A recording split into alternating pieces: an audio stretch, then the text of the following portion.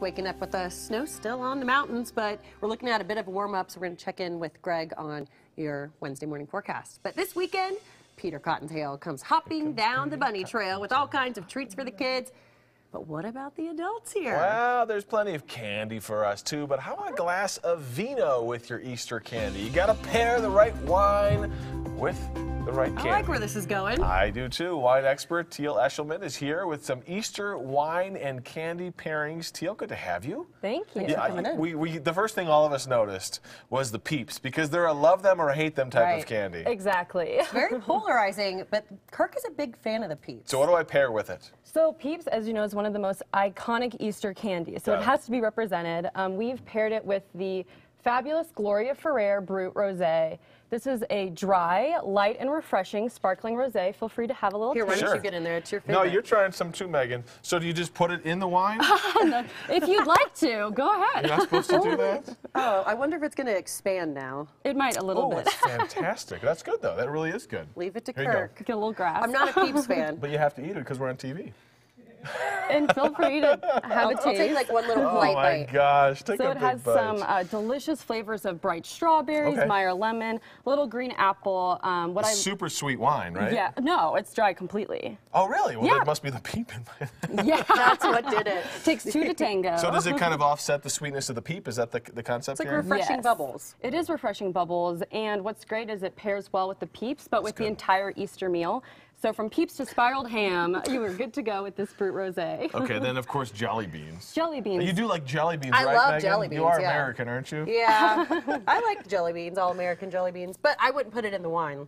Yeah, they are definitely not putting in the wine is not the way to go, but they are traditional Easter candy, which we've paired with the 2015 Cundy Sauvignon Blanc. Okay. So this is another dry wine. So this is a white wine that is made in Sonoma County, California.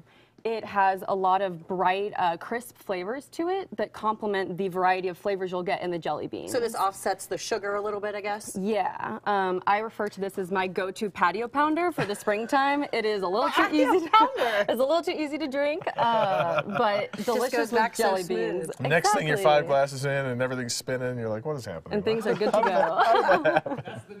I'm just saying, that happens. All serve right, these so now jelly beans. chocolate, quintessential chocolate bunny. Yes, the Now we're chocolate moving bunny. into the red wines. Yeah, so the chocolate bunny, these are dark chocolate that I've paired with the 2014 Gerard Old Vine Zinfandel. Okay. Zinfandels traditionally pair extremely well with chocolate. This one in particular has some delicious blackberry notes, a little bit of smokiness to it, some toasted spice, and some cocoa powder notes to it. So it really does complement the chocolate bunny quite nicely. I feel like you're seeing things like cocoa powder. I mean, you didn't see as much of that maybe 10, 15 years ago. They're kind of experimenting more, don't you think? Experimenting with flavors. Yeah, well, I mean, it's really all about the vineyard and what types of flavors come up through the grapes, the soil, the barrels. There's a lot of different components to it.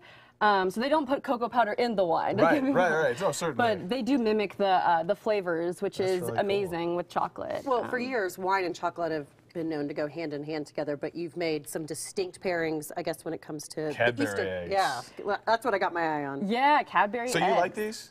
Yeah, I do. Oh, see, now this is the candy I don't like. But nonetheless, it's chocolate, it's cream. What wine goes with that? So we've paired it with the Josh Sellers Legacy wine. This is a phenomenal blend try this one. of 4 different wines, Zin, Cab, Merlot, and Petite Syrah. It is a pretty rich wine, but still pretty smooth, which is great. So the richness of this pairs well with the richness of the Cadbury cream eggs. Okay. So That's right, because it's got the cream center filling. yeah, so typically with pairings, you want to either contrast it or mimic similar flavors. So I feel like this one's a lighter red. Yeah, it is lighter, but it has some richness components to it with the Cab and Petite Syrah coming through.